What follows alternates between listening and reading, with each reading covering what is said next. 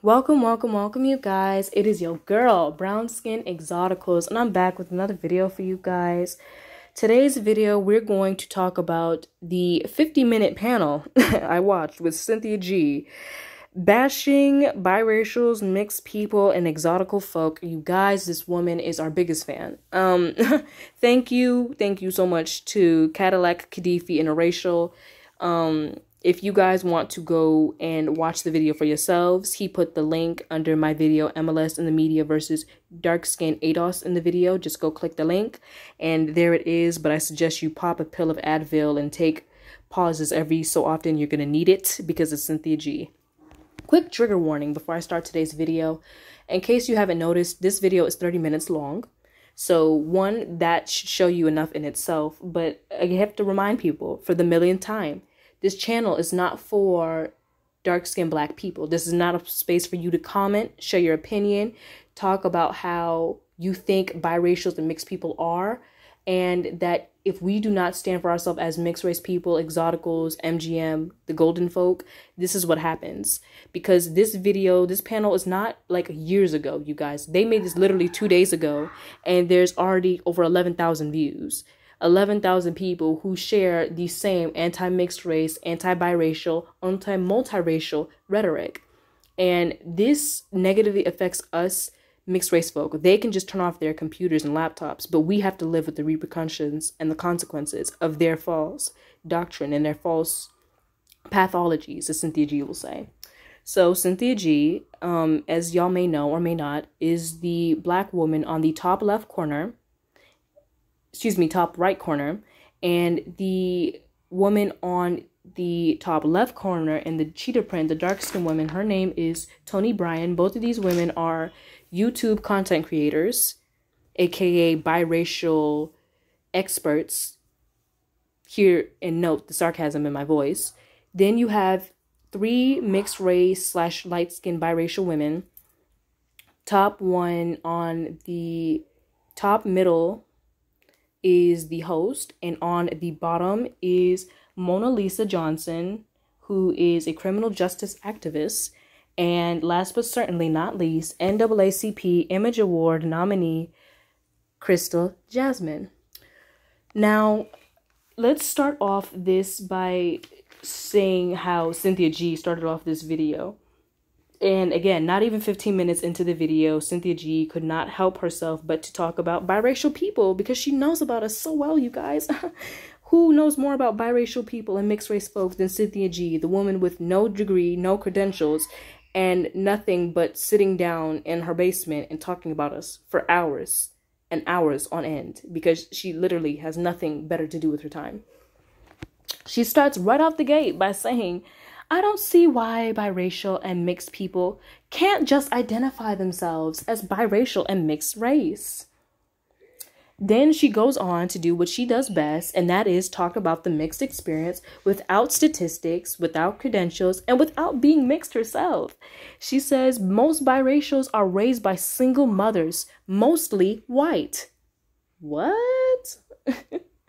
And that the white women who are basically raising and molding the minds of Black women, and that a white parent can't give a Black child their Black identity. But I thought we were mixed, Cynthia.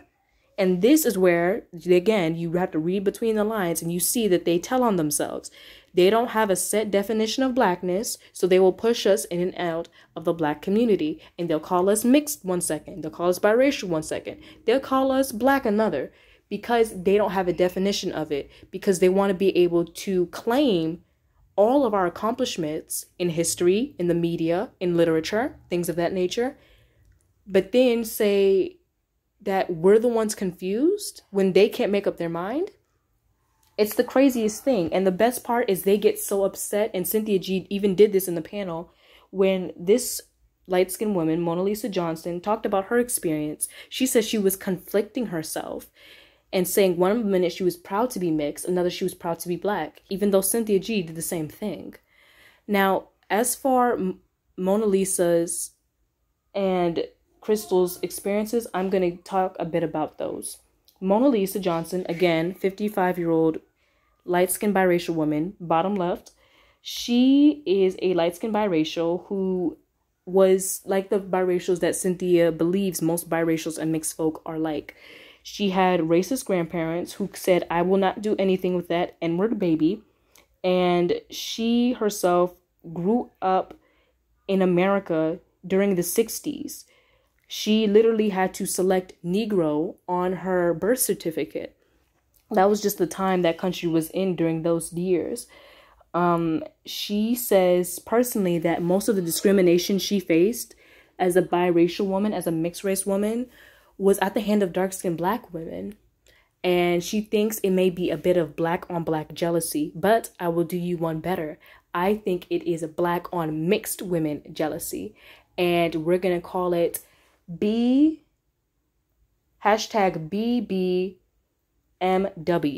which is #Black on mixed women jealousy. And even if I missaid it in this video, I'm gonna get it right in the comment section, you guys. I'm tired. And when she said that, both Cynthia G and that dark-skinned women were taken back a bit. But literally you could see the other light-skinned girl just nodding her head in agreement and agreeing with everything this mixed woman was saying, because she was speaking facts. The same mixed woman, Mona Lisa Johnson, even talked about another experience where she said a dark-skinned Black woman would not let her get her driver's license until she checked Negro on her driver's license and her certificate. Because again, they don't like it when we identify ourselves as mixed. They want us to be dependent on them because they are dependent on us. Cynthia G even told on herself when she admitted later on in the video that if a biracial person with a non-Black parent or grandparent with a different phenotype is Black, what does that make her? You guys, these women depend on us for validation. They want what we have. They expect how we are treated in society to trickle down to them. And when it doesn't, they say we're privileged, which Cynthia G also said in this. And when she said that, as they should, these two mixed women weren't having any of it. Now, bottom right corner, Crystal Jasmine. This is a beautiful exotical who has a Nigerian father and an Italian / from the Bahamas mother. And we call people from the Bahamas is Bahin. So she's part African, part European, part West Indian, and part Punjabi, as she says. Beautiful mix, beautiful woman. And she says that she agrees with Mona Lisa on the Black on biracial, Black on mixed woman jealousy. We'll put that hashtag down in below. Please use that if you make any videos or if you want to comment under the video. And she also says that when Cynthia G said in the video, the panel, that biracial and mixed women don't face discrimination and that we aren't discriminated and that we don't like and respect Black women, that we don't love Black women, we don't care for them, that she found that offensive because we do face discrimination, as she said, from both sides. And I completely agree. And I'll do even one better. They want us to love them because they don't know how to love themselves. And they get so irate with us mixed and us exotical, biracial, multiracial people because we have worse circumstances than these Black women do. Again, we get twice the backlash they do. We get it from both sides, white and Black, or whatever your mixture is. But we still do more in our lives with them. We're still more effective. We're still in a better place in society, in this country of America and around the world, because that's how mixed people are. These mixed women talk about their experiences, but they still have success that makes you feel like, oh, they have privilege. No, they work their asses off for this. But again, Black women will sit back and expect a knight in shining armor to come and rescue them from the problems that they created. Mixed women will have to deal with the repercussions of racist monoracial folk, white, Black, Asian, whatever, and still make better circumstances for ourselves and our own people, because that's who we are as mixed race people. And another thing Cynthia G also said, what she said was, why don't you identify as white? Why don't you identify with your other parts of your mixture? Crystal Jasmine, again, bottom right, says that she does not want to identify herself as white and she doesn't have to. that her grandfather on her mother's side, so again, that same mother who is part Italian, part from the Bahamas, her father was Black man who was a Black Panther. So her mother was that same proud, pro-Black type biracial mixed woman. So again, she was raised with this whole Black is beautiful confidence that bothered Cynthia G. And you could hear it because, believe it or not, Cynthia G the whole time, no surprise to us, was bashing these two mixed women the whole time.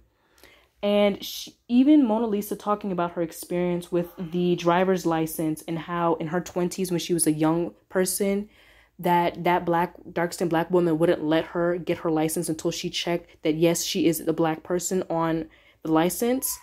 When she was older, meaning around now, she's almost in her 60s, you guys. She literally says now that she went to a doctor's appointment recently and that she saw on there multiracial, and she was so happy to check the box because she sees and she acknowledges that younger generations have paved the way.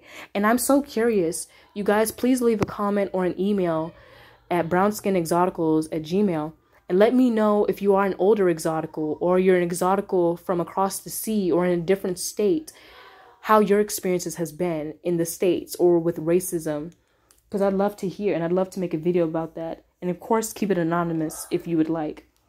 And this mixed woman, Mona Lisa Johnson, said how she was so happy to see that multiracial is being seen and recognized as its own group, that we have our own statistics, we have our own demographic.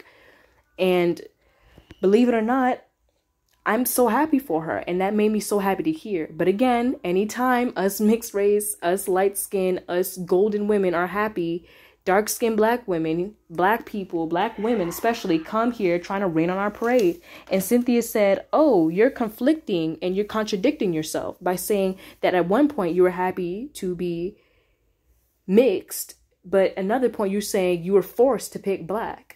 And of course, because mixed women were built different, because again, we've been bullied and harassed and assaulted so much, we won't let people do it to us as adults. So she said, no, Cynthia G, I did not. You're taking what I said out of context and you're doing it on purpose. Well, she didn't say that, but I'm saying it for her. Cynthia G was doing it on purpose. She said when she was in her 20s, she was forced to select Black. She wanted to select mixed, but that wasn't allowed. That wasn't a thing back in the 60s. Well, 80s, because she was in her 20s. But now she has the choice and she's proud to do that. And funny enough, she literally says that we mixed race, biracial, exotical peoples, we go berserk basically and try to force Black people to acknowledge that we are Black and acknowledge our Black identity, but then don't have the smoke for our other parts of our mixture, white, Asian, whatever. And she continued to speak falsely about the mixed race. And again, like I've said, and we've seen and we've videos and experiences in real life as well as celebrity world, when Kiki Wyatt out and openly said that she was a mixed race woman, the Black community was in a roar. They were so ferocious. They were so upset, which is crazy because you think a woman, again, that fair skin and that light skin would be able to outwardly be able to express her mixture because she looks mixed race, because she is. You can tell when you see her. But they said, oh, nobody wants to be Black anymore. Why it gotta be mixed? Even when mixed people do something simple like make YouTube channels or put curly-headed Jaden or light-skinned Jaden or anything to do with our identity, it bothers the Black community. So that's why a lot of biracials feel like they can't identify as biracial mixed race. And as a browner and more, quote, Afro passing, Black passing, exotical mixed person, they definitely feel a lot more protective of you. God forbid you're Blasian. God forbid you have brown skin or dark skin. They're going to feel like, well, you're not light skinned, so you're not mixed. But then you still tell mixed people they can't be mixed if they're light skinned. You won't let anybody be mixed. Like, they're not mixed, but they feel like they're the mixed police and they can identity police us and tell us who we are and who we are not. Because again, like I've said, the Black community, especially Black Americans, I can't speak for Africans, West Indians, Europeans, because I don't have that experience. But as someone who's grown up around Black Americans, they really have a loose definition of blackness. Because, well, let's be honest, they don't have any definition of blackness. That's why they hate when us mixed and exotical people try to give ourselves an identity, because Black Americans don't have one. They are mixed race themselves, some of them, but they'll just deny it. But then tell mixed race people, oh, you can't say you're mixed. Oh, you can't say you're Black. You can't tell me who I am as a mixed race person, point blank, period. And funny enough, Mona Lisa also goes on in the video to talk about her grandparents who are racist, and said, I quote, "I don't want to raise N-word babies." And I don't know if I'm repeating myself, you guys. I'm literally trying to calm myself down. But it's just so heartbreaking to see how much one person can go through and how much abuse us exoticals have to take. And I really do feel for lighter skin exoticals, because y'all get bullied. Even Jasmine Guy, who was the beautiful light skinned biracial woman from Different World, talked about how she would get bullied in the Black community. And when light skinned women and mixed women talk about our abuse at the hand of these dark skinned Black women, they have a fit. When we say, as this mixed race woman did, Mona Lisa Johnson, or even mention that there might be some jealousy, they get upset and they get in their feelings about it. And Cynthia G literally said, oh, no one's jealous of you. What are you talking about? That's gaslighting. She's gaslighting. But again, these women will use any word in the book to stop themselves from getting any type of accountability, because that's how they are. It's worked with them for Black men, and they'll just blame Black men for everything as if they didn't create anything. And speaking of Black men, let me switch gears a little bit and talk more about the dark-skinned Black woman in the top left, whose name is Tammie Mac, as I've said earlier. And this woman is not as militant as Cynthia G is, but she does not hide the fact of how male identified she is, and neither does Cynthia, and I'm going to talk about that. So as far as Tammie Mac is concerned, she says, and I quote, "Mixed women benefit from colorism." Again, with no statistics, no facts, no proof. She says that she doesn't tell mixed and biracial people how to identify because she herself is not mixed or biracial, which if most monoracial, people did that, the mixed race community wouldn't have a problem with monoracials. But it's because everyone wants to tell us who we are instead of letting us tell them who we are. We have an issue, because I don't tell you who you are. Don't tell me who I am. Point blank, period. It's that simple. And this dark-skinned Black girl talks about how dark-skinned Black boys in her class wanted the pretty Dominican girl, the mixed race girl, the light skin with curly hair and light eyes. Now, let's notice and talk about how all these women's point of reference are the dark-skinned Black boys in their middle school and high school. They're not looking at real life. They're not looking at modern day. They're not even looking at statistics. This is just her looking at the world from the reference of middle school. The world is not your middle school. And even if that is your experience, how is that our fault? Because here's the thing. You'd think these women would be happy with all the amount of quote unquote brads and Asian men and Latino men who love these dark-skinned Black girls. You think they should be happy by now, right? Because, all these white men are treating us better. All these Asian men, these Latino men, all these different other groups of men are treating us different. So then why are you still whining colorism? Why are you still crying featureism, texturism? Why are you still so obsessed and worried about what the biracial and mixed race woman is doing if you have all these different races and you're swirling and you're happy now and you're divesting? If you're divesting, why are you so divested and invested in what we mixed race and Black men are doing? Cynthia G finishes up the podcast. And again, I said I'd go all over the place, so bear with me, you guys. Cynthia G finishes up the video by saying she is, and I quote, has a channel that talks about the relationship between Black men and Black women and promotes self-love. First off, she told 2 lies in 1 sentence, which I didn't know you could do that. She doesn't talk about the relationship between Black men and Black women. She bashes Black men for the entertainment of Black women, as do Black men for the entertainment of other Black men. They do it to each other. That's none of my business. And promotes self-love for dark skin and Black women. Name 1 video you guys can think of off the top of their head where she is talking about self-love and how to love yourself. She's not. She's making videos of saying, this is who Black men really choose. She has like 60 videos talking about who Black men, quote unquote, really choose and how they choose fat white women and unattractive white women. let's be honest, these women don't use statistics, but they'll be so jealous of white, mixed, and all other types of ethnicities and races of women because, again, we're feminine, we're beautiful. I get it. And I see the jealousy, but it's to the point where it's literally causing us mental, physical, and even sometimes, not to be triggering, but even sexual harm. Because, again, we have to face the repercussions. It is mixed women who have a higher percentage of RAPE than black women. And that's because of all of this stuff that goes on with the hate from dark-skinned black women to us. I've had literal emails as long as my arm of mixed women pouring their heart out to me about how they were sexually assaulted by a black man or a black woman. Most cases a black woman. So because it was another woman, no one did anything about it. I myself, as well as other YouTube creators who I know and love, have been physically or sometimes even sexually, including myself, assaulted by these darker skinned people. And now we're trying to heal and glue together the pieces that they break. And it's funny because we just want our own space. We don't want revenge. Most of us just want our own space. And our space is to be solitude and there to be exclusive. But these women and these people want to tell us who we are and who we are not. And that's infuriating. And I just loved, as I watched this video, despite Cynthia G's incompetence and lack of statistics, as well as anything sound, these mixed women would not let her have the time of day. They literally stood their grounds like queens.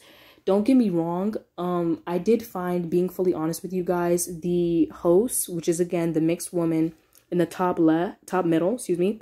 I found her black scent and her AAV forced, and I found it annoying. She did it on purpose to try to make Cynthia G, as well as that other dark-skinned black woman, comfortable. But even that dark-skinned black woman admitting that she wanted black men's validation, and she didn't say it, but it was more what she didn't say. And you can tell that this issue has nothing to do with oppression. Not once did Cynthia G say that light-skinned women or mixed women get better cars than black women, better houses, better marriages, better careers. She never said anything of this nature because colorism, featureism, texturism is not oppression. They are not oppressed in the country of America. They're able to have representation. Even that dark-skinned black woman saying we don't have representation in the media, that's bull. Real Housewives of Atlanta, Real Housewives, the franchise, is mostly dark-skinned black women. Female rap, dark-skinned black women. They have their own media representation. BET, dark-skinned black women. They will pedestalize us because they want to be us. They'll call us black when they want our success to trickle down to them. And when it doesn't trickle down to them, because that's not how it works, you only get what you work for. You don't leech off of what we have and expect the same result. Then they say, oh, you have light skin privilege. Oh, you have benefit from texturism, featureism. And you want to have them just say all types of crazy things about light skinned women and people. And it's funny because they will deny with everything in them their obvious jealousy. And to the point where even when you see like the swirlers and the divestors, their hate for mixed women while trying to make mixed women makes no logical sense to me whatsoever. This entire video, and I know I'm getting a little off topic, you guys, bear with me, but a lot of this was very telling of this toxic relationship we have with dark-skinned black women, and it's never going to get better, you guys. And my best way of how to fix it, and my only advice I can give other exoticals, mixed race people, biracials, is you have to fend for self. Like, you don't feel bad for these women. Don't feel any pity or any sympathy. Don't try to be a light-skinned savior and think that you can earn their respect. Don't have that type of Stockholm syndrome and that that desire to try to please and satisfy their low insecurities, because at this point it's demonic. When you say I'm fine aborting babies because I don't like the male counterparts, that, let's be honest, they're like that because of each other. But again, dark-skinned black women in general don't hold themselves accountable. It is always somebody else's fault they are where they are. And we all, whether it's me, multiracial movement, light-skinned mind, all these other amazing MLS channels and platforms that you should definitely go subscribe and check out. We've all seen videos and clips, and we all show evidence of how they really act. But again, they'll always deflect. And even in the comment section, you see it. Oh, all races of women can be bad mothers. All races of women can be bald. All races of women wear wigs and weave. They'll never hold themselves accountable. And this live stream showed that. And if you thought the panel itself was bad enough, the comment section is worse. There was one comment section, I forgot to screenshot it, but it was like, oh, as a Black woman, I was offended that you said, why does it even matter? Mona Lisa Johnson earlier on in the podcast, when she says, does it really like even matter? Like, it's not, it matters, it's a big deal, but it's like, y'all just fight over petty stuff. And the Black community does. Because like I've said in my 3 Ps of the Black community video, the biggest problems in this community, Black Americans specifically, is parenting, poverty, and the third P I forget, because again, I'm tired. This has been 30 minutes. I didn't even know I can talk this long, you guys. But like Mona Lisa Johnson said, and so clearly articulated, the Black on mixed women jealousy, and I'm going to put hashtag B Black women on mixed jealousy. Give me a second, you guys. Black on mixed women jealousy. Hashtag BMWJ. Black on mixed women jealousy. And I'm gonna write that down, you guys. It's good. Because literally when she said it, the other light-skinned girl was shaking her head in agreement, and I was screaming at my phone, you guys. We go through so much as exoticals, and that's not even to talk about what exotical men and mixed and light-skinned men have to deal with, and how they are literally thrown into manhood at youth as children because they're so aesthetically pleasing. It infuriates monoracial people.